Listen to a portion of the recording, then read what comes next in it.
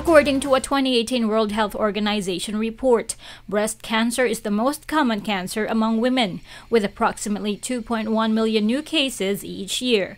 Johanna Wagner of the University of Zurich says it's a difficult disease to treat.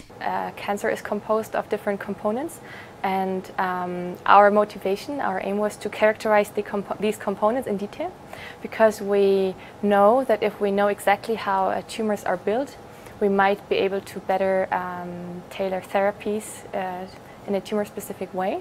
The Swiss-based scientist used a process called single-cell mass cytometry to examine 26 million cancer cells from 140 patients.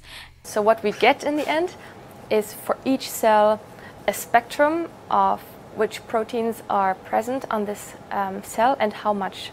And we can compare this across these 26 million cells that we measured. And this enables us to really get a very detailed idea of how cancer cells look, how they differ between patients, what's the difference between cancer tissue and non-cancer tissue.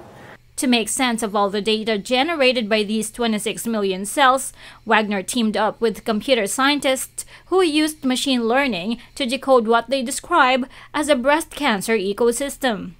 In a research published recently in the journal Cell, they found that aggressive tumors are often dominated by a single type of tumor cell, which often displays high levels of abnormality.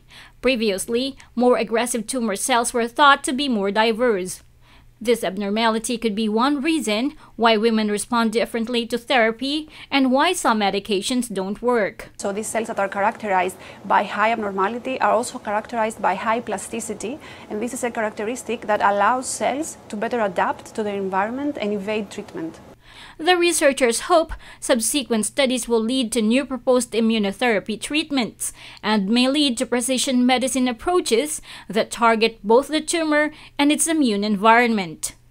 Nina Armilio, UNTV, News and Rescue.